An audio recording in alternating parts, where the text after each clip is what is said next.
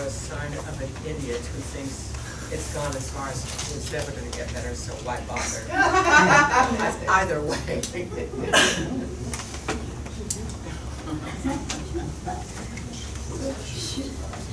Well, we still have missing bodies, but we're going to go ahead and officially start. Good evening. Good evening. Michaels, it's a pleasure to meet you. No, it's my pleasure. So for those of you who have never been here before, the LAMBS is the oldest professional theatrical organization in the country. It started in London in 1869. We've been in New York since 1874. We move around a lot. This is our 14th home. We've been here now 42 years almost. And my name is Mark Barron. I'm what we call the shepherd, or the president of the LAMBS. And we don't own the building, but we lease a floor, and we have all the facilities we want, which allows us to keep our dues very low. And we also have a foundation that's been supporting education in the arts and nonprofit theater since 1943. It is both the foundation and the LAMBS are run by all volunteers. Some examples of things that happened at the LAMBS: it was LAMBS who founded little things like the Actors Fund of America. Not so little. That's a big deal. ASCAP. Another big deal. Wow. Actors Equity. Wow. Wow. Paramount Pictures.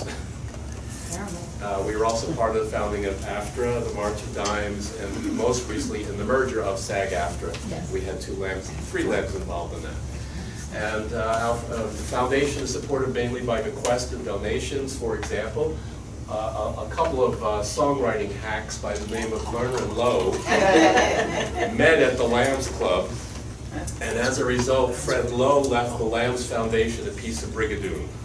Oh, Wow. So that brings it a few quid every year. Unfortunately, it's a part of Brigadoon that only appears every 100 years. Yes. We're praying for the Broadway revival, because that'll really show up. And our foundation is helping. We have grants and scholarships at AMDA. We're working now with the SAG the Actors Equity Foundation to grant through that. So lots of things. So events like this fall under both the LAMBS Club and the LAMBS Foundation. Those few generous donations at the door go to our foundation to keep supporting that. After we talk, you're welcome to look around at the history on the walls, on 145 plus years up on the walls. The pictures, most are all the men of the past presidents of the club. And that's enough about that, because now we're into here this lovely lady, even though she's warmed up half the house now for 20 minutes. we're all warmed up. To help lead the discussion, not that she needs it, but a member of the LAMBS who happens to be also handling some of the PR for the LAMBS, Jay Michaels. Good evening. Apologies for being late. I decided to get into character to meet someone from MASH by trying to park in Manhattan, which is not dissimilar to a war zone. That's right. I have a confession to make. When I was asked to do this, I was vastly intimidated because I have a television icon sitting next to me. My confession is not so much the vastly intimidated, but the guilt that I thought just the television icon. And when I did a little research, I realized that we have with us a guest who has a vast and wonderful theatrical career, who has had her hand in the who's who of television and film, so that when she might mention some of the series she's on, I guarantee we will have a sea of really throughout the room. And a dedicated and wonderful philanthropist. So my confession is I'm guilty that I didn't know such wonderful things, and I'm thrilled to be able to be here and chat with her about this, and I'm thrilled to share it with all of you. About being intimidated, now I'm doubly intimidated. And she's a painter. Well, that's the philanthropic thing that will come up quite easily. Please feel free. I'm going to make this interactive. I'll ask a couple of questions. If you have a question, please raise your hand. Anything like that. Let's start at the top. Where did it all begin? I read that you studied to be a stenographer or something like that. No. That was to put myself through school. I didn't, I went to Catherine Gibbs, so that I always had sort of that to fall back on. Although I had a teacher, a mentor really, who said it was always good if you didn't have something to fall back on because you worked harder and you were relentless. But I always wanted to be an actor. That was the first thought I had in my head. And what was different was I said I was going to be an actor. I didn't say I want to, or I will try to be, or I will study, or I don't know if we even need these. But anyway, I was so sure that that was my niche that I just went for it. You know? As well you should. As well I should. I gather you didn't need the fallback plan at any point. No, just when I left my home and came to New York. It's not a big trip. I was born in New Jersey and I was in school in New Jersey, so it's like not a big trek. And that was lucky, I think, because it would have been tougher for me in being in Idaho or Wyoming or something because I didn't have much to go on. So I got a job as a secretary, and I put myself through schools, and while I studied, I joined a group called the Kelly Girls. The Kelly Girls, I don't know if they are still around. They're not? No, they are. Yeah, what a shame, because it was a great organization who got you temporary jobs. You worked by the hour, and it was perfect for me if I had an audition or a class, or, you know, so it was wonderful. And I had the most interesting jobs. I worked for Elsa Maxwell. Is anybody going to remember Elsa Maxwell? Yes. Next to Pearl Messer, I guess, she was the party giver of all time. And a sweet, wonderful lady. I adored her. And she lived at the Drake Hotel, and she had a column. And so I would type the column, and I would, she'd send me sometimes to a restaurant. I don't think it's here anymore, Pavillon. It was the restaurant in the 60s. Pavillon. Henri Soulet was the manager and maître. And one day she sent me there with place cards. And she drew the table, and she had everything, you know. So this kid, I'm like 16, 17, and I go into this incredible restaurant, and he must have thought, oh, what a cute little kid, you know. So we put down the place cards, and he said, you must stay for lunch. And we had asparagus hollandaise and Mum's champagne. And I was as sick as a puppy. I got to the Drake, and I was just so ill. And for years, I didn't have asparagus. And then I realized it was not the asparagus, it was the champagne. But that was a great job. I worked for the ambassador to Ghana, Alexander Kezonsaki. So I went to the UN parties and stuff. And ironically also met many people that Elsa knew. It was very exciting working for her. You never knew who was going to fly into the suite, you know, to CZ Guest, or, I mean, it just, Prince Ali Khan was her very, very dearest friend.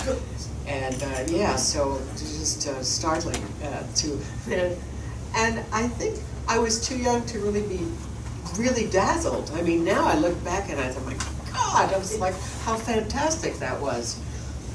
She was the most generous human being I have ever met in my life. She had no sense of money, or she just, Prince Ali Khan gave her a diamond comb. And it was one of those combs you know, put in. And somebody admired it at a party in the ladies' room. They were fluffing, and they said, "What a lovely comb." She said, "Oh, do you like it?" She took it off and gave it to her. And I just never thought about it. I mean, she just was amazing, and I loved her dearly. I just really loved her a lot. Anyway. That's great. So that's what I was doing, putting myself through school, but mostly I stayed with Gene Frankel. I loved him. He was a great teacher. Oh, yes, his school's still an inspiration. I teach there sometimes. That makes it even more of an inspiration. There you go. It's funny you talk about the Kelly Girls. Temping was a huge thing for actors in the 80s and 90s especially, there was an agency that I dealt with called Temporarily Yours. And I used to get such a kick out of that name. That's clever, that's nice, yeah. Ironically, it was run by an ex-actress, so of course there'd be some creativity to it. You had in an interview very recently, you spoke about MASH as being your family, and you had an excellent line. You had said, "We are family in its most sincere form." As opposed to being fans and saying, "Oh, how is it with the show?" Let's go there. How is it? How is your family? How is it to be sincere? In its most sincere form, meaning your family, they're thrust upon you. You don't have much of a choice, and you try to get along. You get together for holidays, and you pretend to be happy and whatever. So, in its most sincere form, I meant we would seek each other out on weekends when we didn't have to work together. We would go out to lunch together or dinner, or I babysat. I mean, all the children grew up with me, Eve and Beatrice and Elizabeth, and we were just, we grew up together, and the tapestry of events that happened in the world and to us is indelible. So you just are so bonded. And with your losses, I think you get even closer. We've lost many of our numbers. McLean Stephen, of course, Stevenson was first, and then Larry Linville, Harry Morgan, and most recently Wayne Rogers and Bill Christopher, and just the most recent loss was David Stiers. Yeah. So, Jamie said to me, Swit, that wonderful voice, Swit, it's us. We're left. We're the only ones left. There's me, and then there's Alan, you, Mike, and Gary, and that's it. I said, that was by order of what? He said, age. That's not fair. He is so delightful. A kind of private note, he is an exquisite dresser. He should be on the cover of GQ. And there he is running around looking like Scarlett O'Hara. and it was so ironic. And we had a running gag. Rehearsal days, of course, I came in my civilians and had my civvies. He would come up to me and sort of finger a blouse and say, "Is that one of mine?" We had this funny running gag. So many of them. Anyway, I saw him years ago in 1992, I think, in Guys and Dolls on Broadway. Yes. It was Nathan Detroit. And talk about icon. For the first half of it, I'm looking at him and saying, "What's wrong with this?" "Oh, he's in a suit." I guess he looked gorgeous in it too. It was the hairy legs, as far as I'm concerned. He was a great Nathan Detroit. Oh, he's excellent. Oh, wow. He's excellent. I think he was the last one. I think he closed. I think he was at the end of the run. It's possible. I remember. I saw it twice. We do that. We see everything with each other. We run around and I'm flying tomorrow to Los Angeles. My friend Mike Farrell's getting an award, so I'm going to be there. Oh, that's great. And then the day after that, Alan is getting an award, which I can't do. He's getting a film award, I think, from the Hampton Film Festival. I was actually going to ask you if you were going to go. I would love to. Oh, yeah, I would love to. But we're neighbors here, actually, so I I get to see him. Yeah, I get to see him, and Arlene is a terrific woman. You still live in New York? I live in New York, yes. That's great. That's great. It is great. Jersey. I love this city. I love this city so much. I love the weird things about it. I love the noise and the dirt and it's embarrassing. I love this city.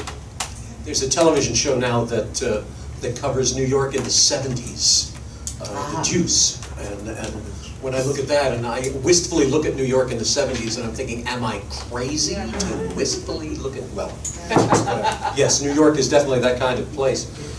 We're talking about MASH, we're talking about that. You still, obviously you've answered my other question, you still keep in touch.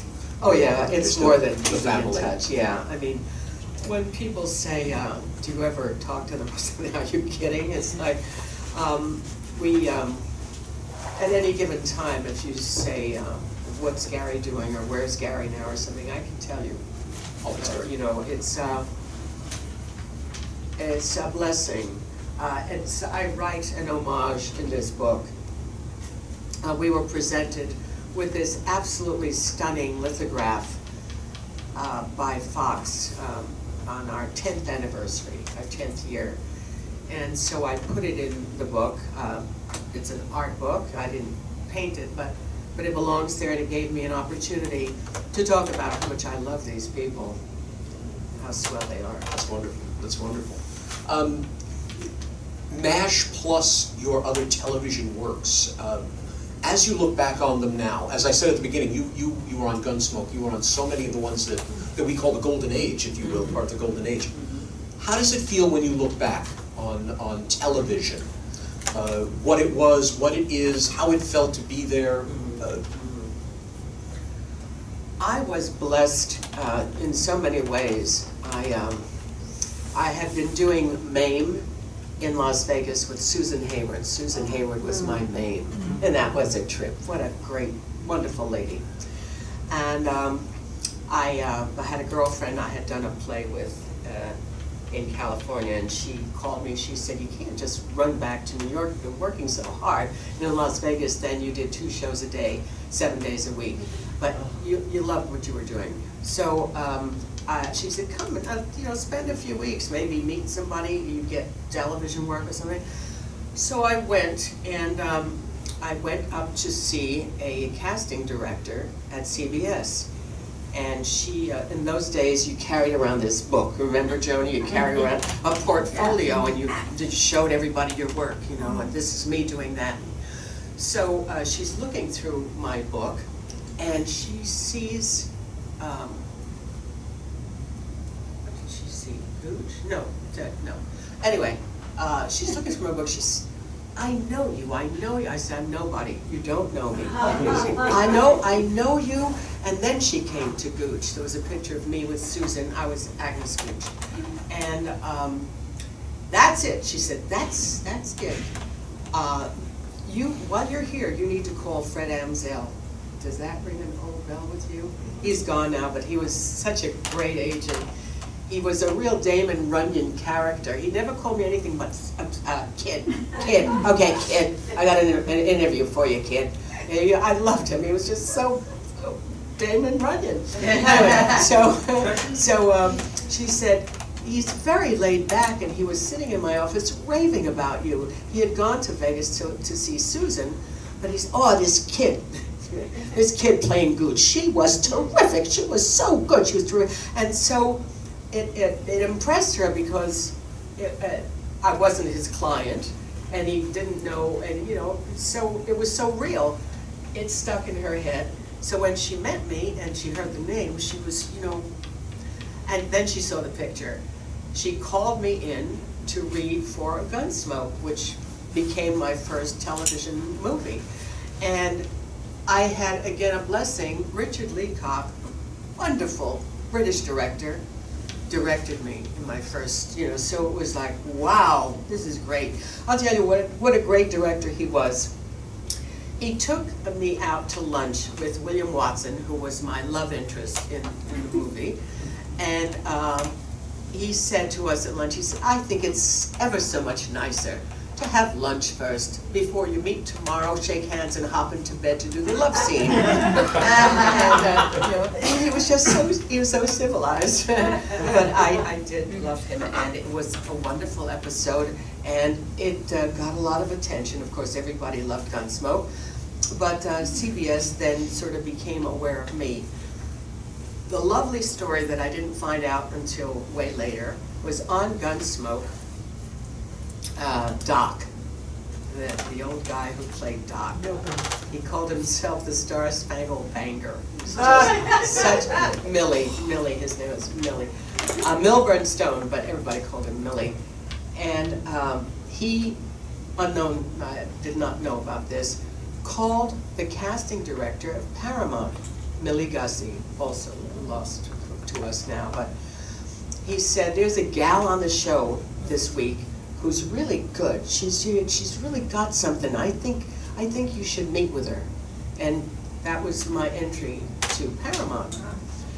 And a show came up, Mannix, and she thought I was right for the role. She called me in. Michael O'Hurley, another wonderful director that I had a chance to work with, cast me in a role, and it was a CBS show. I'm emphasizing that because eventually, when I was called in about MASH, I had done all this work for CBS, and in fact, one of the shows was at Fox, the CBS show that Fox did with Glenn Ford. It was a short-lived series, but anyway, got a lot of attention. It was a premiere show, Darren McGavin, blah, blah, blah.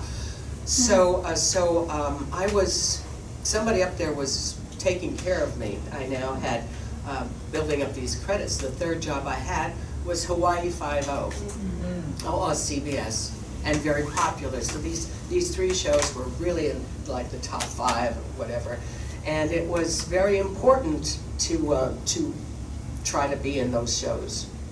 That was wonderful. That's wonderful. And as I said, you all went, ooh, ah, just like I said you were. How's it different now? Looking at it, being part of the television, what's different? From my point of view, or because now you don't get much of an opportunity to go in and read for things and try to get them, or there's not a lot of there's not too much an agent can do anymore.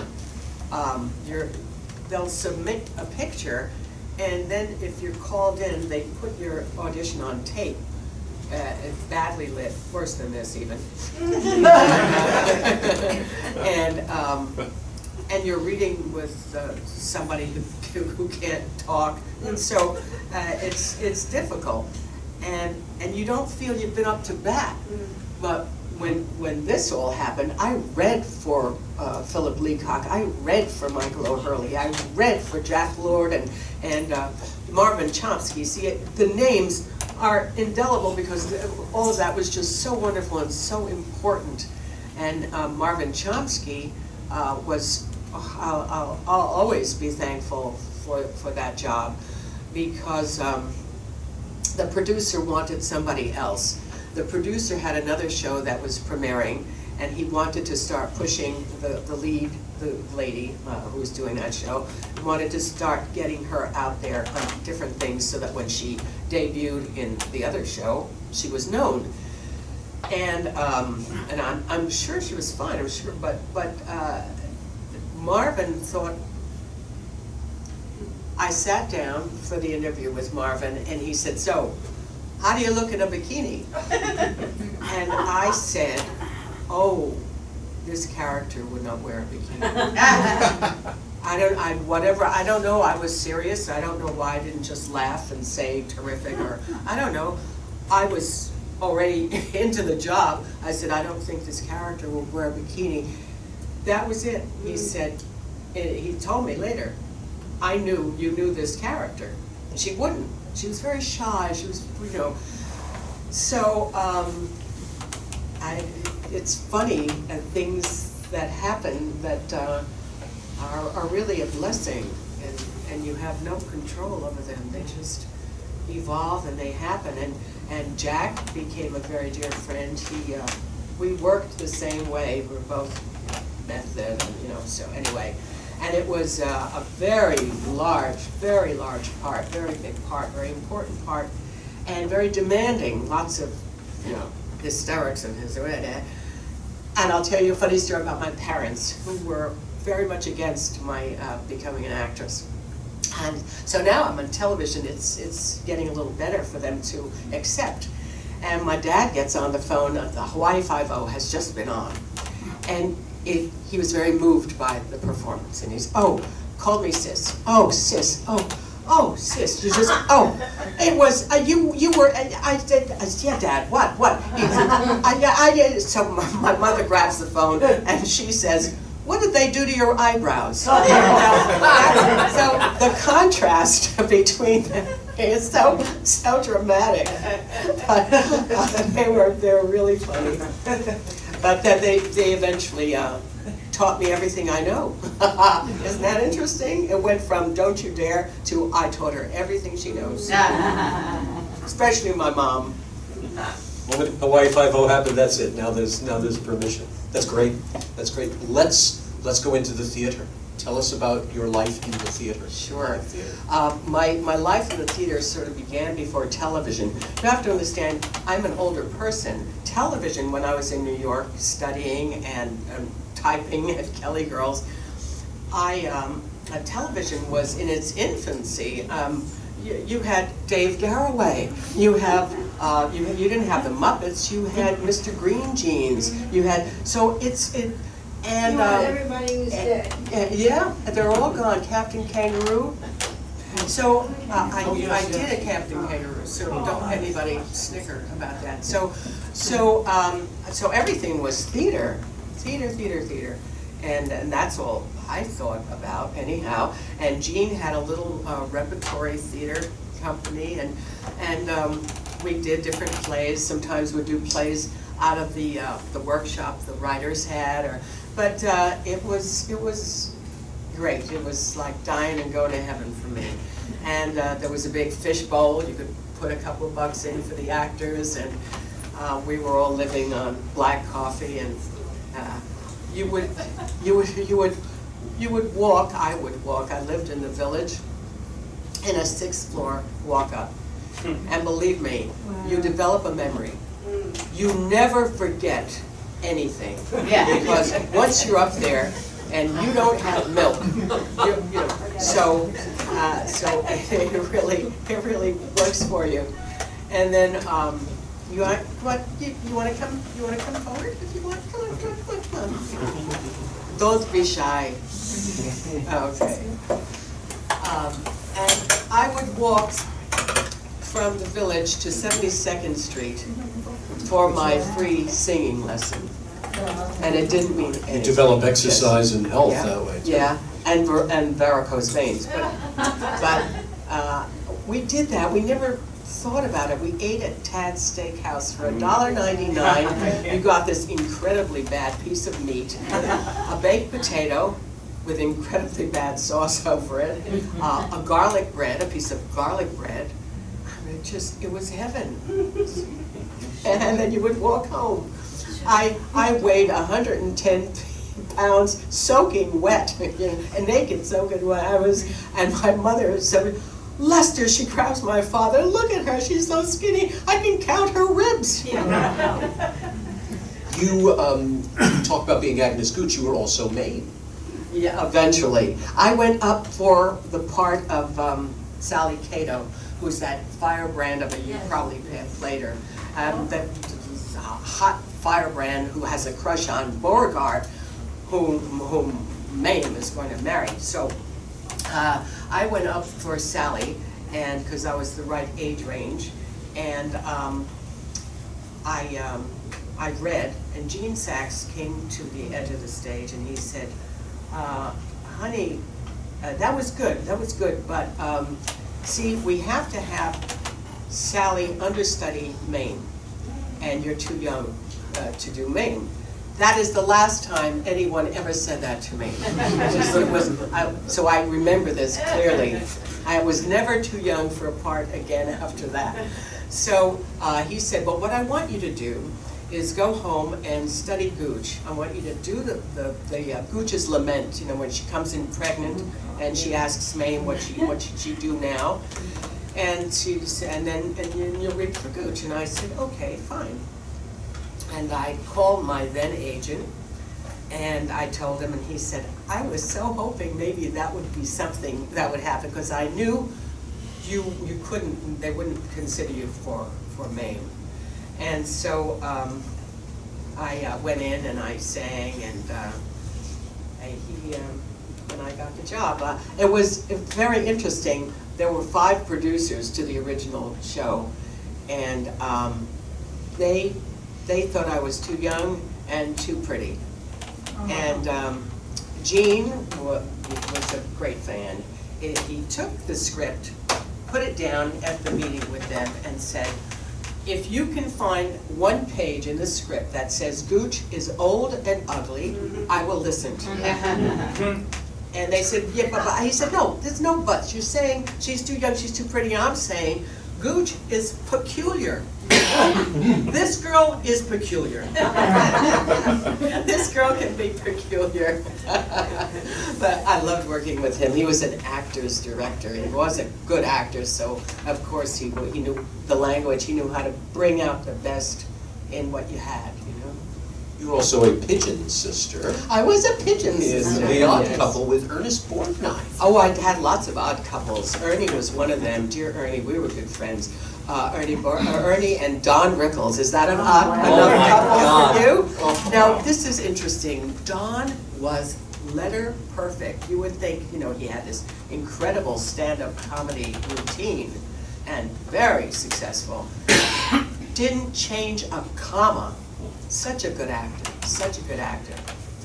And of course Ernie was too. And they were very funny together, the two of them. It was a cute match. I did it with E.G. Marshall was one of my guys. Dennis O'Keefe. Shelley Berman. Shelley Berman was an interesting Oscar. He was very interesting. Anyway, so I had a lot of odd guys, That's a lot great. of odd couples. That's great. I'm not sure whether it's your favorite part, but I know it's something you'd like to explore again. Eleanor Roosevelt. Oh, why would you think it's not my favorite part? I'm just guessing. Oh, I worship. I didn't want to this say, oh, it's your woman. favorite. I know. I worship this woman. Oh my God! The more I learned about her, the more, you know, she was. Well. I mean, we owe everything that we have today to her, and you know, we got to keep working on getting a little more. But the thing is, she was amazing, so brilliant, so insightful and visionary. I have a lovely little story about Eleanor. I was, where did I do it? Oh no, I was doing a play with Harry Hamlin, and my neighbor, this was in California, in Los Angeles, and my neighbor who saw me in the last show with Harry, we had dogs, we were walking our dogs, and she said, I love the show, and how is he to work with? He's fine. Now, so what's next, she said. I said, I'm going to be doing Eleanor. And she said, Roosevelt? But it was such a big reaction. I thought, there's a story here. Yeah. You knew immediately. I said, yes. She said, oh, you must talk to my husband. If it weren't for Eleanor Roosevelt, my husband wouldn't be here. And we wouldn't have this legacy of kids and their kids and their kids' kids. Because Eleanor was responsible for bringing him from Europe as a child. He was 14. And she commissioned a boatload of Jewish children. And I did meet him. And I said, do you have any stories? Oh yeah. I was always fascinated by things that, and I met her granddaughter. Her granddaughter came to see me do Eleanor in Chicago at the Roosevelt Theater. So it's oh no, she's very, very meaningful, and I love doing that kind of way out character work. You look at me and you say, you played Eleanor. I'll show you some pictures of me playing Eleanor, and it's what I did was, my girlfriend knows. What I did was paint her face. I'm an artist. I painted her face on my face, and then we had an appliance to give me that, you know, the teeth, and the costumes are so wonderful. They're so Eleanor. You just know she would wear something like that. And then I began to study film on her voice, and her walk, and I'm crazy about her. Yeah. I was looking at pictures today, actually, of you in that role, and I had to blink. Because I looked Thank you. Is that? Wow. Which one is that? Is that? Yeah. Exactly. I was like, okay, well, is this a real pic? Wait a second. You absolutely transformed. You absolutely transformed You know, into that role. An artist sees things differently. I grew up with art. I mean, I started sketching when I was a kid. And I won my first art prize when I was 6. It was just sketching and doodling, and I still, I remember a few years ago, my boyfriend and I were sitting watching a movie, and I picked something up and I started sketching, and he grabbed it from me and put it down. He said, "Can you just do nothing? Can you just stop, just watch this movie or talk to me and stop doing it?" And I was a serial doodler. I always thought that's just like a sign of creativity, that you can't Or just... madness. Well, okay. There's a thin line between genius and madness, so there we go. Or craziness, Well, yes. you've given me the perfect segue. I was thinking, how am I going to segue into her fine art? Well, there you go, talking about doodling. We're there. Tell us, please, about, obviously, your love of animals, and obviously more about you as a fine artist. Well, I've grown considerably since the sketch that Mom, I begged my mother to submit this sketch to this contest. I mean, it was nothing really, but I won. And I remember the prize was this adorable little mystery bank. You had to read instructions on how it opened, and this is adorable. But I won. That was the whole point. Who cares about the gift? And I don't know that it never occurred to me that this is what I would do eventually, or but as I got older, I kept painting and doodling and so forth. And my very, very dearest friend in the whole world, who's been dead now quite a few years, MS, claimed her. She was the dearest human being in the world. Unbelievable, kind. Madeline Rue, beautiful actress, beautiful actress. She was one of the Rheingold girls. She's just gorgeous, very talented, very talented. We did a movie together, and I remember the director, we were watching Rushes, and he said, "Look at that. She tells you everything with just that look." She was an unhappy wife, and as her husband passed her at the cocktail party, she kind of looked at like, "Why don't you stay and talk with me a little bit, honey?" Or there was a world going on with just the way she, and he so appreciated that one. He was an actor also, so. Madeline studied art, and she had no idea that when I was alone, I was doing all this stuff. When we were going to dinner once, she was running behind. I arrive at her house. She says, I'm going to hop in the shower. I'll be about 10 minutes. Here, and she hands me one of her drawing pads and says, "Amuse yourself," as a joke. So I did. I did this sketch, and she came out, and she looked at it, and she said, "What?" So it's also very funny. "What?" She said, "Are you kidding me? I've been studying for years, and you did that. What you want? What?" And she was like frosting at the mouth. She was so adorable. And shortly afterwards, opened the door of my house. It's a little stoop outside, and there stands a beautiful easel with a big bow around it. It was Christmas time, and it was from Madeline because she wanted me.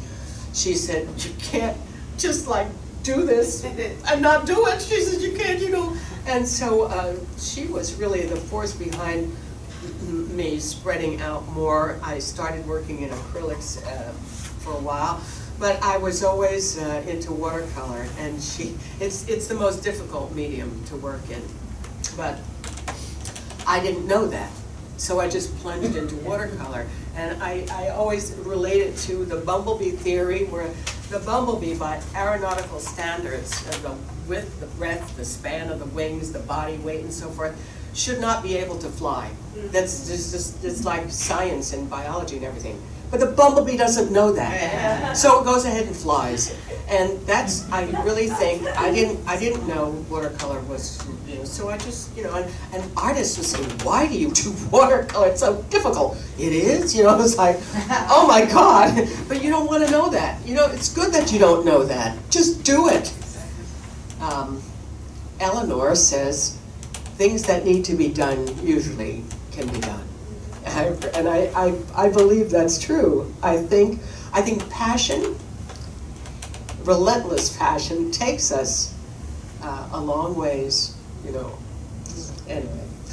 I'm hearing you say, "Oh, it was nothing really about your first sketch," and yet Oh, yeah, You see it these really accolades was. after I that. mean, we're talking, it wasn't a figure, it was a face, but akin to stick figure. I mean, I was 6, for goodness sakes. It wasn't a Rembrandt. You know, it was just, it was just this cute thing, and I liked it. They gave you this to draw, you know, this thing, and so I showed it to my mom, and I said, "Please, Mom, send it in," you know. And my mother was such a complex human being. She threw herself across the door to stop me from leaving to go to New York and become an actress, and yet my mother was responsible for sending me to dance classes. I took ballet and tap as soon as I could walk. It had a lot to do with why my feet are in bad shape now. I mean, I was a cheerleader, I was a majorette. She sent me to the Y to learn how to swim because it gave you confidence. And then suddenly she said, "Wait a minute, I didn't mean that, you know. I'm taking all that back, you know. It's too late, Mom." Actually, well, it wasn't that so much as my first job as a teenager was working as a page in the public library in Passaic, New Jersey, the Julius Forstmann Library. And I would bring home books. I think my reading habits, probably from my father. My father and I would read a book a day. I mean, we were relentless. And I would say, you know, "You're very young, you don't need any sleep."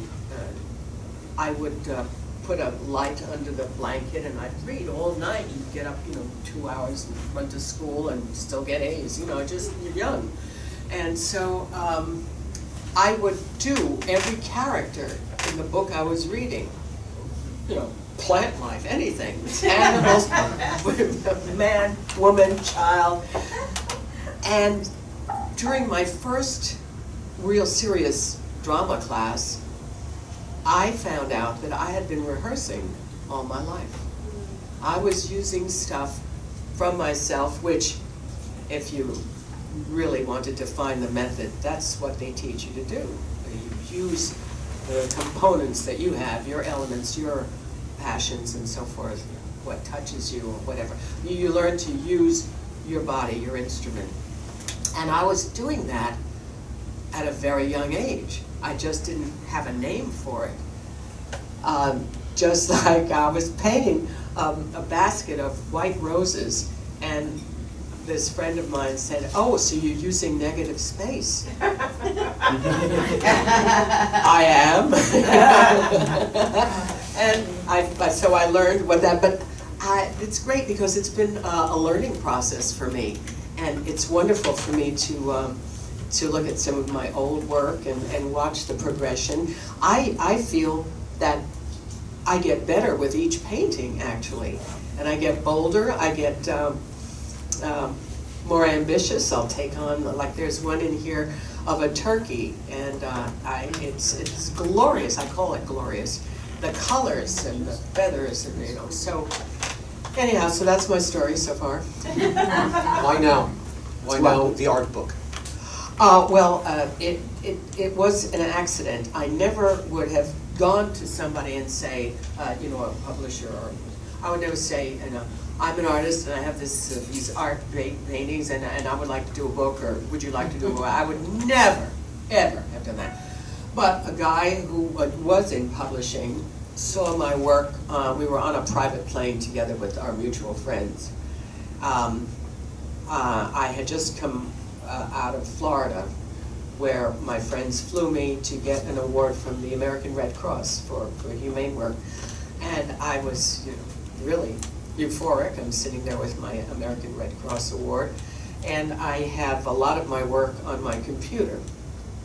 So I was going through my computer and he was sitting close by and he was sort of rubbernecking and he said, "Wait a minute, wait, that's very good." And I said, "That's mine." "Oh, you did that? What about the others?" And slowly but surely he became enamored of the work and he said, "This is a book." I said, no, these are my pages." He said, "No, this is a book." He said, "You want a book? You want to do a book?" "Yeah, sure." I was like, who is that man? Anyway, that's how that came about. The expression, though, of and coming full circle, it's making money to fund my charity, which is about animals. So most of the work is animal life, and there are a few florals, which is kind of animal life to me. And I'm doing what I love, and I'm saluting my MASH family. I mean, there's so many things that are a complete circle for me in the expression of this book. But the byline is very accurate. It's the watercolor artistry and animal activism of Loretta Swit. And I think that really says it. That's what it is. And I'm totally thrilled. I'm working on book 2. I was about to ask you that. Is there a sequel? Yeah, there will be. I'll keep. I mean, as long as people want it, you know. That's the thing. Actors generally don't really retire. As long as you want us, we'll keep doing it, right, Joan? We're there. We're ready to do our little thing, whatever. I think it's a real romance. You know, the dedicated actors. It's a love affair. I've always had a love affair with the theater. It was my first love, still is. People, person, I love hearing and seeing, and I feel the breath of the audience, and they tell you what to do, where you go, it's a love affair. If I'm on stage alone and there's no audience, I'm a person. If nobody's on stage and you're out there, you're a mob. But together, we make magic. Very well said. Very well said. Questions, and I'll open the floor at this point. We've gone through the life of Loretta Swit. Questions? Yes, actually, you've done theater and live theater and television, and my observation is that I wanted to get your feedback on this. The difference between acting on TV, I watch what they call the blooper reels, and how they get to do it over and over and over again until they get it right for the shot. If you're on stage, you roll with whatever happens. Do you have a preference, or is live theater your favorite, or what do you feel about that different dynamic between, the TV actors, they can just do it over and over again, and if you're on stage, guess what? Right, you can't. You can do it over and over and over again if you're doing a 3-camera show, which MASH was not. MASH was shooting a movie. I didn't mean MASH. So, I mean, MASH was like a real ensemble piece of theater. But I've done some 3-camera, and it's fun, it's okay. For me, the quality of doing MASH, for example, on film for television is exquisite. You get texture. The challenge, and by the way, film is expensive. You don't get to do it over and over and over. You better do it. You better, you better pay attention. You better come in knowing your lines and don't trip over the cables. Noel Howard actually said that. Okay. Know your lines and don't trip over the furniture. Right. I'm talking about theater first. This is my first love. The demands are different. The demands are what I love. I love the discipline. Julie Andrews, one of my favorite people, said she was liberated through discipline. And I believe that's true. You get freedom. If you're that disciplined, you're free, you're liberated. There's nothing you can't do. So I love the discipline of the theater. I love signing in. I'm there an hour before half hour because it's my home, it's my church, it's what I love. I love the preparation. I love rehearsing. Now, you have a longer period to rehearse when you're doing theater, obviously, weeks sometimes, out of town, whatever. That's the time when you can really develop the character, find things, so that's exciting. Opening is like flying without a net to me, and that's challenging because it's scary and it's wonderful. Being alone on stage, as I am several times, Shirley Valentine, she's alone, Eleanor's alone. I got to do Shirley Valentine for so long, I I was starting to worry about how I would relate to a partner on stage, because I was so used to, because you're doing everything, you're choreographing yourself, you're cueing yourself, you're doing everything. You're sometimes, in Shirley, reacting to yourself. You're doing your kids, you're imitating your kids, you're imitating your husband, you're using different voices, you're making them laugh, sometimes you're relating to the audience. If you're in and out, so she is the ultimate challenge.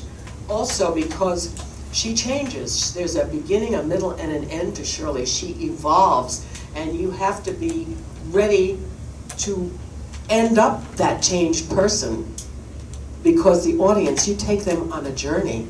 They watch her evolve, they watch her grow up, and they share everything with her. Her laughs, her hopes, and her tears. And she can be very, very touching. And so that's like so exciting. Now, MASH. The undercurrent of that show always was that we were exhausted. We always had to remind, and we always told each other, we're exhausted. These people were heroes. I mean, they would put bodies together until 4 in the morning and just fall into their cots for 2 hours, and there'd be more helicopters. It was brutal, brutal. The conditions were brutal. It's the coldest spot on the planet in the winter, Korea. And in the summer, the hottest. You are bedding down with mice, rats, fleas, snakes. It's horrible. It's horrible. And the women volunteered to be there. They were not drafted. That's what I always talk about in this number, Me Too. Do you know how strong and incredible women are? So there they were in Korea doing the hardest kind of work. We used to say we're patching boys together who aren't old enough to shave. You're just standing in blood. You're hot and sweaty, or you're freezing. And there's no kind of, I guess there's a tiny spring somewhere there, but I've been to Korea in the winter, and trust me, they would keep putting these hot spots in my gloves because I couldn't move my hand, it was so cold. There was a flag that weighed 400 pounds, an American flag, that was in the sky, not a ripple. The wind chill had taken out every ripple. It was just plastered across the sky. That's how they knew how cold it was. And so it's amazing cold. Statistically, the killer in Korea was number 1, frostbite. Number 2, snake bite. Number 3, the police action. It's number 3 that killed our boys, but the other. So you can imagine what was. So we would, as an undercurrent, always. This is what was going on. That's why the humor was so good. And that's why you accepted how crazy they were, because they had to be. It was the only way to be sane. You had to be crazy to be sane. And dear Klinger, I mean, it justified. I mean, he wants to do anything to. Yeah, I watched him the other night. He was a nun. He came into Potter's office dressed as a nun. And I just fell off my chair. And it was so Klinger. And that character is based on a true story. It's based on a true person. Lenny Bruce, the comic, he did that for real, trying to get out of the army. Okay, so now you're working with those elements as an actor. It affects how you walk. It affects everything. You don't spring across the compound because you're exhausted. And also the relationships. Margaret was, I think, a feminist before they coined the word. This was the 50s, and women were not quite as strong and powerful as Margaret was. And it was my job to, I guess, make that believable, make her show her self-worth. The first 3 seasons, we saw how lonely she was, hooked up with Larry Linville, hooked up with that wonderful actor, but that kind of, they kept writing him sillier and sillier. And Margaret, brighter and brighter, she also was in awe of the doctors. A great doctor who really captured her respect, even if they didn't respect her, like the way Hawkeye and Trapper and then BJ would just, that changed a lot too. So there was no reason for her to be in this relationship, but for what? Loneliness. I had the opportunity to work with the writers about that. So the excitement there would be my sitting down and saying, this is what I see for her future, how about we do this, could we try that, and so forth and so on. And as my character changed, the other characters had to adjust around that.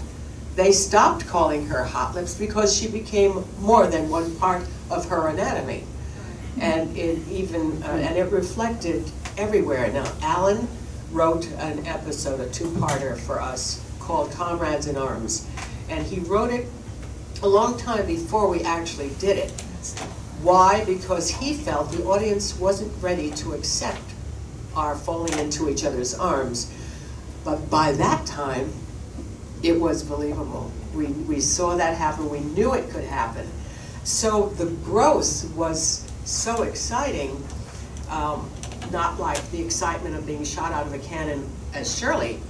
I had 11 seasons to work on these incredible scripts. I had a different play every week, beautiful play every week, and the ability to continue to find things about her. So then they finally got around to writing an episode that every interview always wants to talk about. It's called The Nurses, and I have a confrontation with my nurses, and I reveal to them how lonely I am.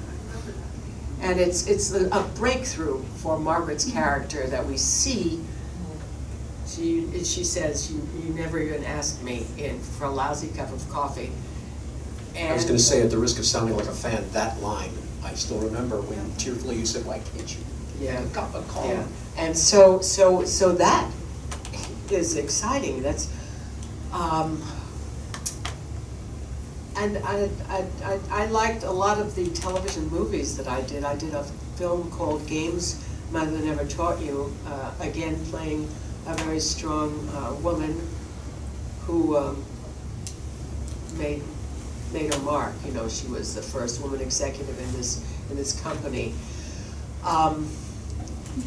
We haven't come a long way, baby, but I think we're getting there. I think the number Me Too is major breakthrough for us, and also these hearings that are going on. Not to get political, it has really brought to the surface that women have been living in the margins for too long. Eleanor would be cheering here, Eleanor Roosevelt. I mean, we vote because of Eleanor Roosevelt. Yeah. We didn't have the vote. So anyway, I think that what I'm most thrilled with are the kinds of roles that I've been offered and that I've had the opportunity to play, because I think I think they have shown the audience how developed and strong and wise and insightful and terrific women are if they're allowed to have a voice. And the nice thing is, when you do a role, you've got the voice. You know, you're saying it, you're doing it, and it's really. I did another film. It was called the first feminist movie. It wasn't really. It was, I don't know. It was not very good. But my character was very well written, and it was that of a housewife who had 4 kids and no life, was just always cleaning up and cooking, and her husband was out playing golf and having martini lunches and, you know, just totally ignoring her. And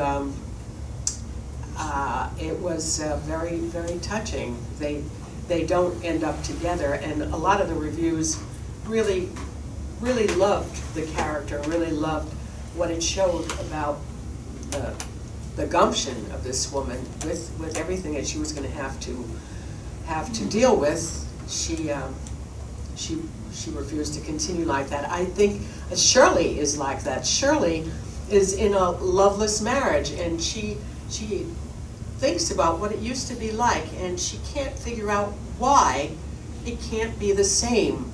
What happened to us? We were so in love, and you know, and she explores all of that in a very uneducated way. She's not an educated woman, but she has Earth Mother wisdom. She has, and I love that about her.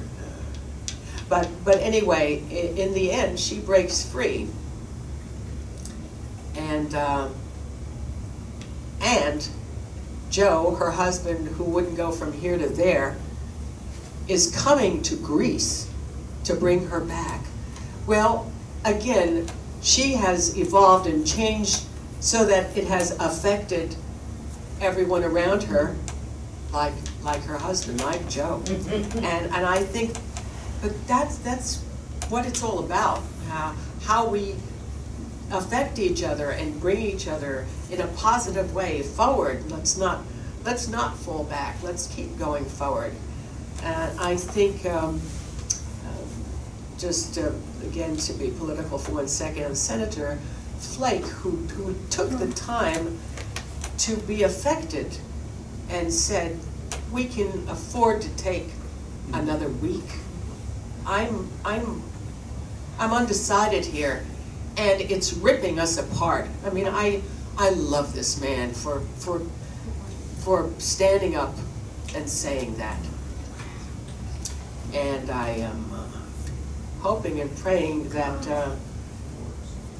the women who can't decide will put politics aside so that we can be gender proud. Anyway, that's enough. Okay. That elevator scene that you were talking about, it was wonderful. That was a turning point. Yes. Well, he says not. He said he was deeply affected by a lot of things. I think certainly it meant something, but I thought he got it when, after screaming at him, literally, he said, "Thank you."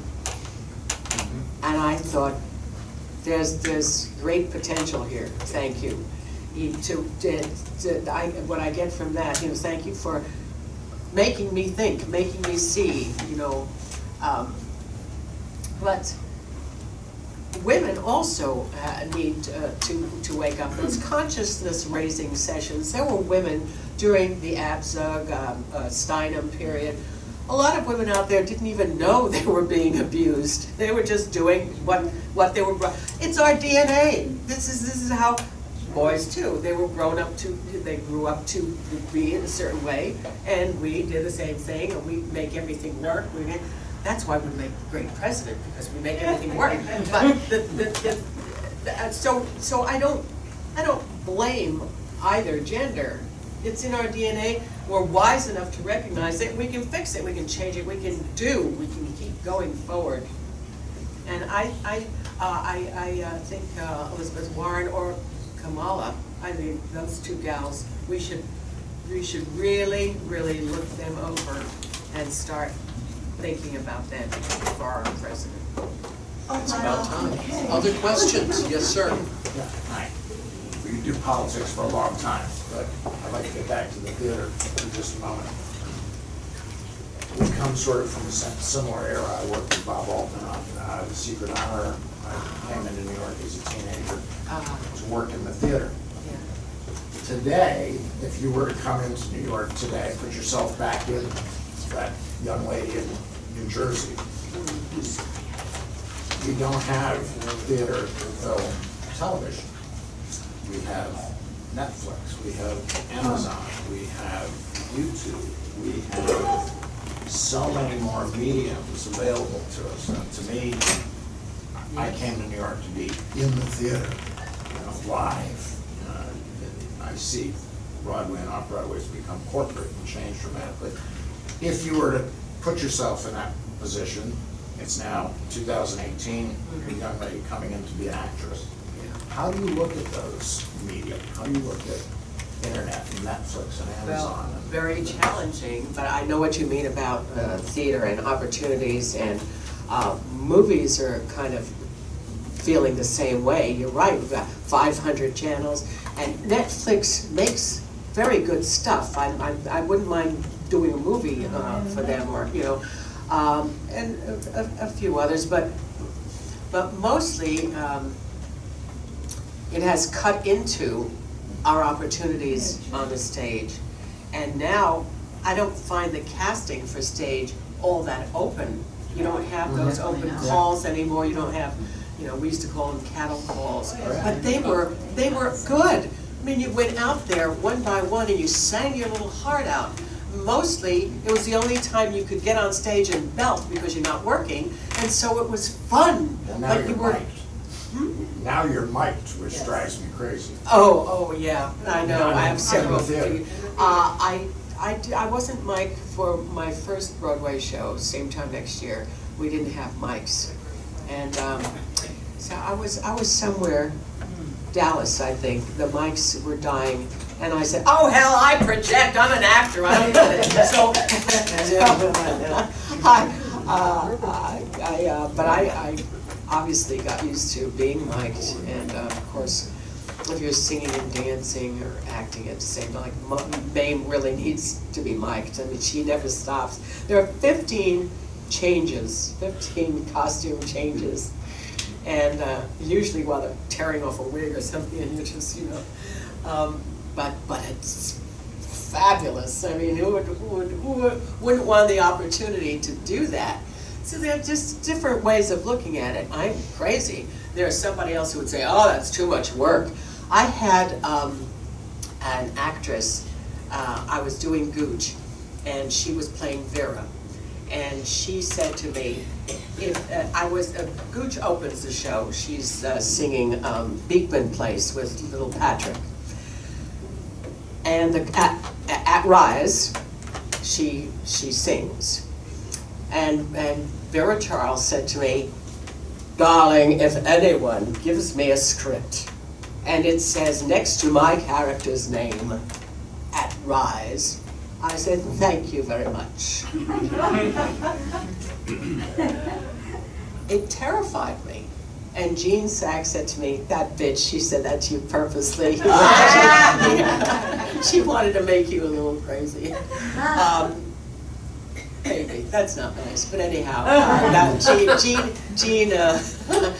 she was very temperamental. One day she stopped the rehearsal because there was no mirror on the top of the story where we came down the beautiful staircase. She said, "I've asked for a mirror time and she's carrying on." And he says, "Darling, darling, darling, whom did you ask?" "This is your property master. You must ask the property master."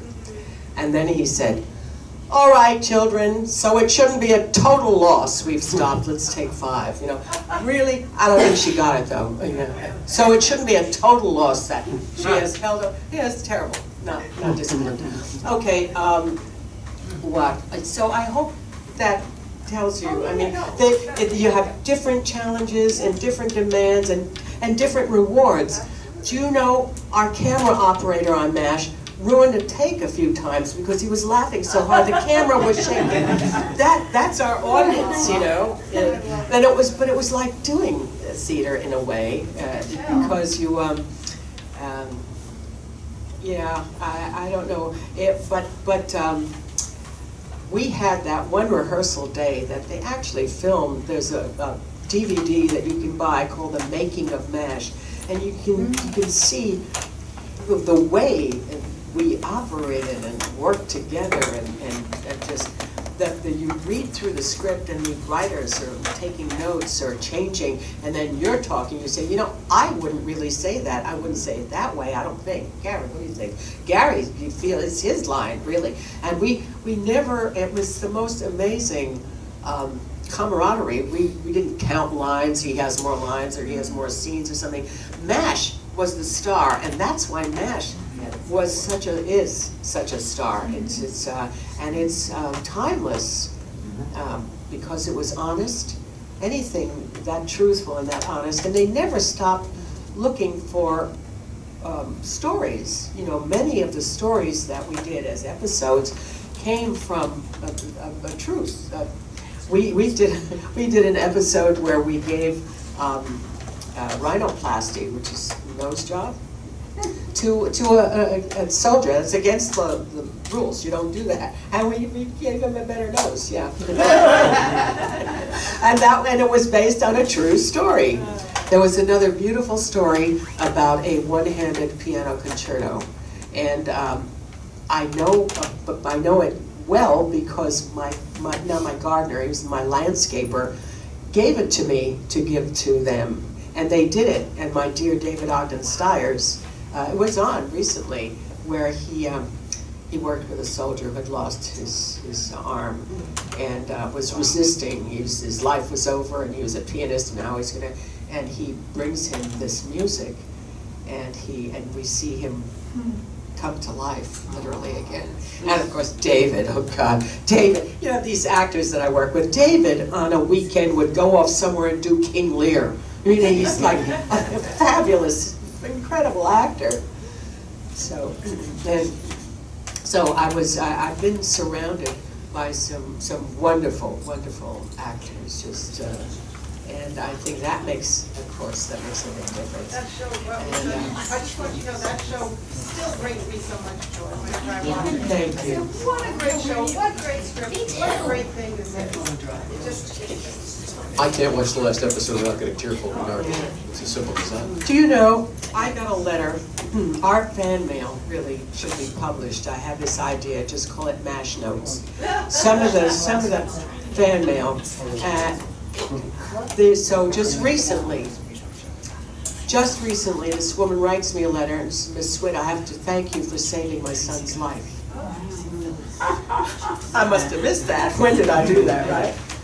She said, my son came out of his room complaining of pains in his stomach. And she said he came out walking the way Margaret Houlihan did when she had appendicitis. And I remember how I walked. I remembered the episode.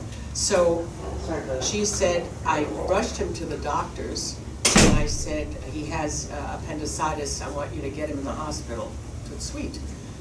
And I don't know whether they didn't do a rebound test or whatever, they were wrong. They said, no, it's not. She said, it is, I want him in the hospital. She did a Houlihan, she went, swear, hissy fitting, I want him in the hospital. And so they thought, this is a crazy woman. So they take him to the hospital. It was such an emergency, his trousers were dangling off his feet in surgery, in the OR. He went slide in. He was a sick puppy in the hospital for 2 weeks. They saved his life. She said, no, you did. And so I say, no, you did. I mean, so she said they came to her, this nurse came over to get details because it was so rushed. The nurse said, how were you so convinced? What convinced you that it was appendicitis? And she told her. She said, and she's telling me in this letter, she said, he walked the way you did when you left your tent.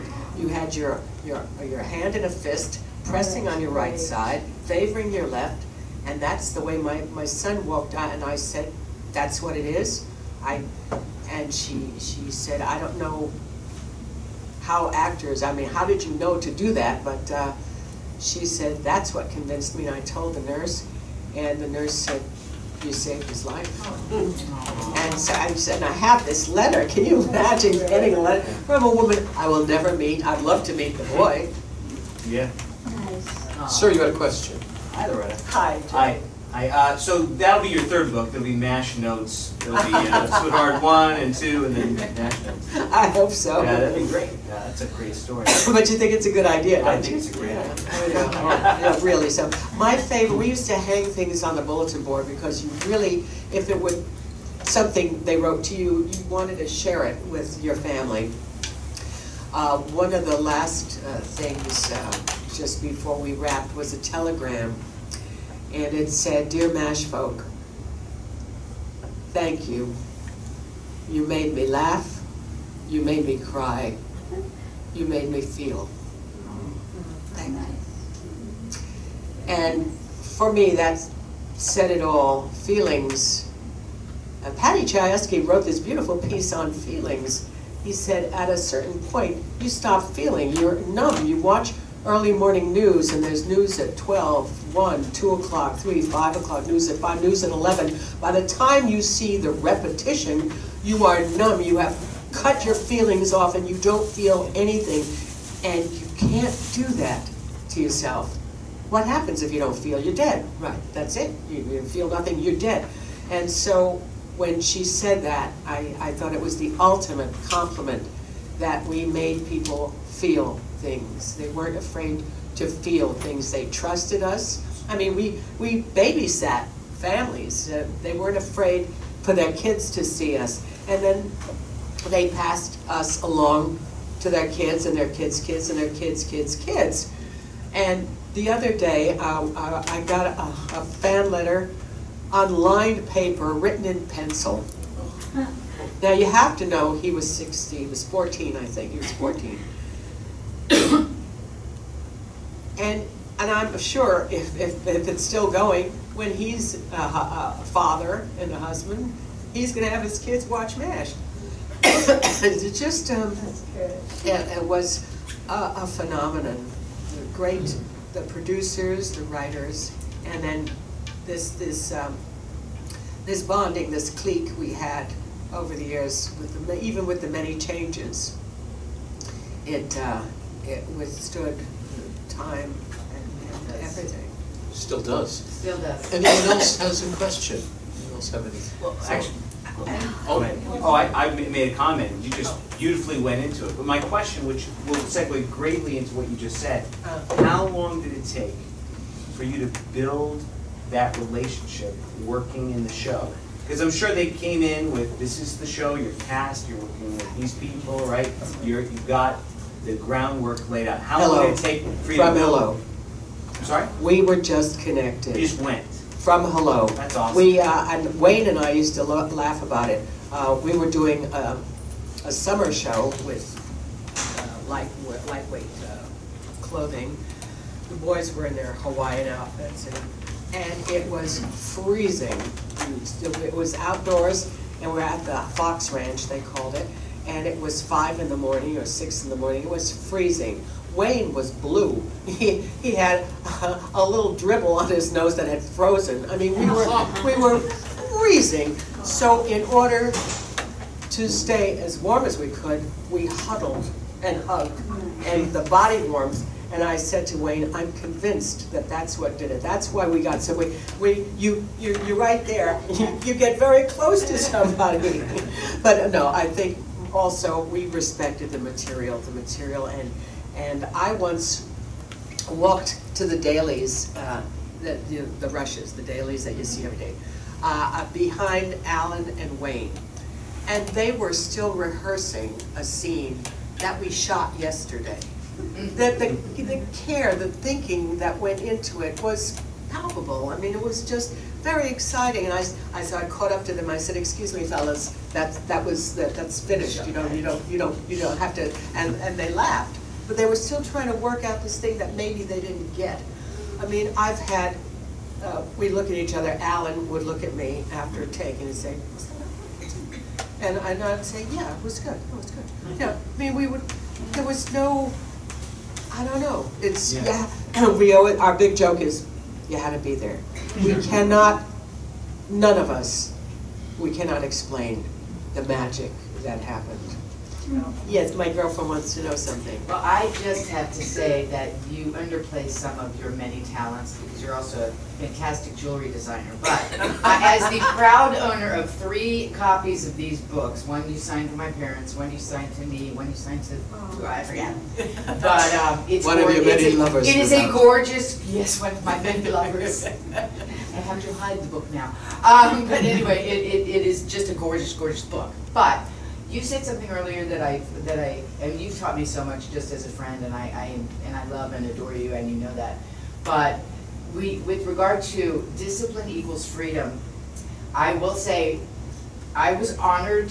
This is years ago now when you were working on Eleanor, and I would come up to when you were living over, you know, on 66th Street at a time to help her rehearse for that. As an actress myself, I've done this on numerous occasions with friends, but this was a magnificent, oh my God, she blew me away. And we're talking, she was walking around and feeding her dog while we were running lines, right? But there would be times, I swear, she taught me so much, where I would be reading lines with her. I mean, I'm just really reading the script because it's a one-person show, and I'm going through, and then she would stop me, and it may not have been exactly this, but talk about the discipline. Loretta would say, stop. On the last page, after the 3rd line down, was there an ellipsis after that? And I'm like, oh shit, I missed it. You're like, well, let's go back. And I'm like, damn, if she's not good. How annoying! It wasn't annoying at all. It was such an honor, and you did such a brilliant job. So I was. She's so great to help me But with my your scripts. book is fantastic and so lovely. I love my book. I love my book. It's and beautiful. Yes, Tell my us dear. about the animals, the service you do for animals. Right. Well, I told you my charity is Sweetheart Animal Alliance. I'm trying to bond, put together alliances with other groups that do like work. And right now, I have a project called Comrades in Arms, and I'm trying to help the military bring the teams, the canine teams, from Afghanistan. So it's more than, and we are animals. We're human animals, and they're teamed with animals. And I've seen pictures of the bonding that the soldiers or the military have with these animals. I saw a picture just recently of a soldier on a cot. He was just splayed out, and the dog was like a blanket, just lying on it. And they were taking a nap. Who knows where? But I've seen a picture of a dog lying over the grave of his partner, and the dog looks like it's going to just die. And I've also, I know stories of their courage. Or, you know, the dogs walk through fields testing where the mines are. I mean, I can go on and on.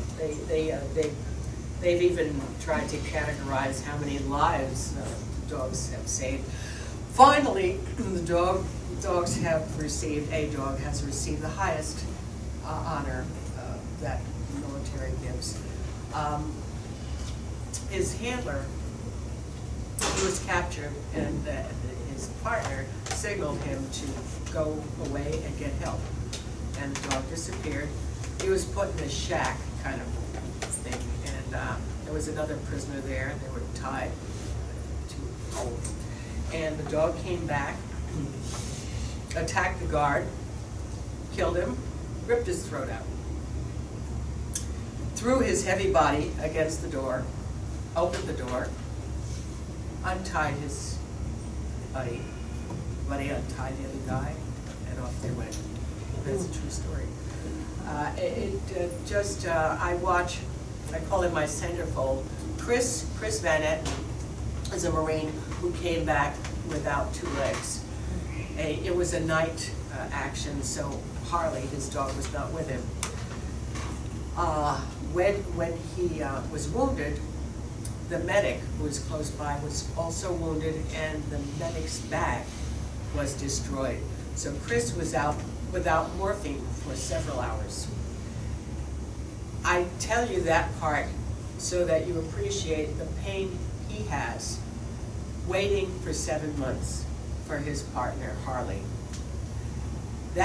for his memory in Afghanistan, he said, those 7 months waiting for my dog were the most painful months of my life.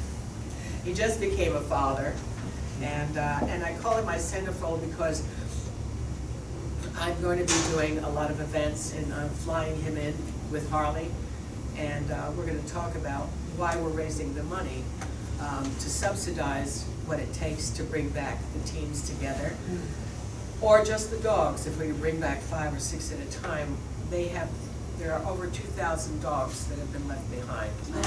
Various reasons. I don't want to put a knock on the military, some budget, but Obama, thank God, has put in a law covering the expenses, and it just needs to be enacted. And so we're making headway, we're making great strides. And so that's kind of what I'm up to. But I work with all different types of organizations. There's an old shelter in St. Augustine. I'm on the board there, and most of those animals can't be placed anymore, and so we just take care of them. Same thing with Wildlife Way Station. They're mostly exotic. You can't release a white tiger in California, so they live their lives out with us with serenity, respect, love, care. Farm Sanctuary tries to help and care for farm animals who have run away, have escaped death, but mostly we try to work on bettering the situation with farm factories. And we've done a lot of good work, made a lot of really good changes, and if we're going to call ourselves civilized, we can't continue to use machines like a debeaker so that you can squeeze more chickens into a cage. Most of them die in trauma. I mean, it's horrible. But hopefully we're moving forward, and some of those things will become a thing of the past that we'll look back on and say, how did we ever do that? How did we do that? Well, we also had slaves. How did we ever do that? How did we ever treat another human being like that? So I heard somebody say the other day, we really need to know that very often we're just stumbling around in the dark. But that's okay, as long as we continue to stumble, we'll find the light. Here's to Speedy, whatever made us think Loretta Swit. One last piece of business. When we found out you were going to speak with us tonight at our meeting of the LAMBS board, which is what we call the council voted to make you, in recognition for your life in theater and film and television, and for your charitable work on behalf of animals, you are hereby declared an honorable lamb.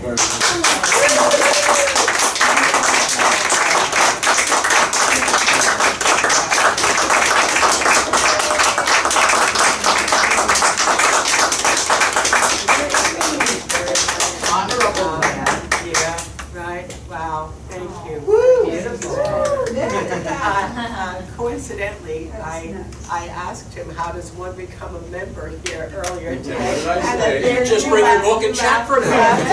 We'll talk later. So anyway, these are here for anybody who wants me to sign them, and whatever. And if you don't have the money, or if you don't, whatever, and you want to get one later on, I can leave some here. I can sign, personalize it, and sign this. And if I'm not here, you just paste it into the book. So there you are. That's my story.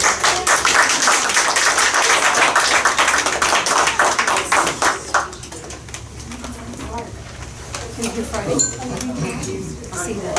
How are you? That's good. Where's the farmhand? Oh, no. That's okay. I can always hide it. Right? If they make a movie of like Clawhand, Just keep doing it. Therapy is the I know. fixes 10% of therapy. I do it at home too. You know, yeah. Home too. It's got legs.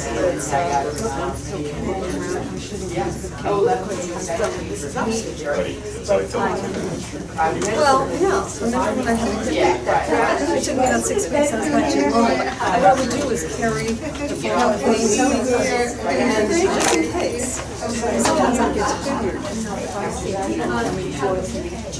You get nervous. Right, I'm gonna get out of here. Good to see you all, I gotta go, bye. Bye-bye, take care. Patty, did you get the email? Sorry? Did you get the email? I sent you an email. No, I didn't get it, I didn't. I'll tell you, though, your TCM reinstituted the cruise. No! Yeah, they had a commercial for Damn you, today. thank you! I thought you'd be interested. Oh, I saw that, I don't know, not at the cruises, but I'll take a look. But I sent you an email when I saw the commercial, I said I better send this. I was wondering if they were gonna do that, because it's stupid not I to. know, I just heard it today, that's why I Okay, said it. good, thank you. Okay. I'll see you tomorrow. Yeah, It's bringing back the all the cruise, dentists turn who the classic movies. most of them know, So much are fun. graduates I of want to take you. dentistry, you know, so, and people that work on it Oh, good, are okay. getting ready to go out and be a dentist. You know what I mean?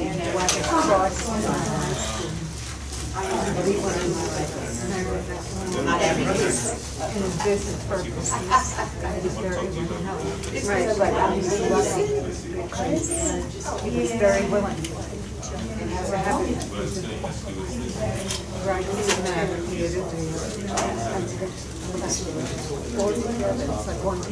Right. Right.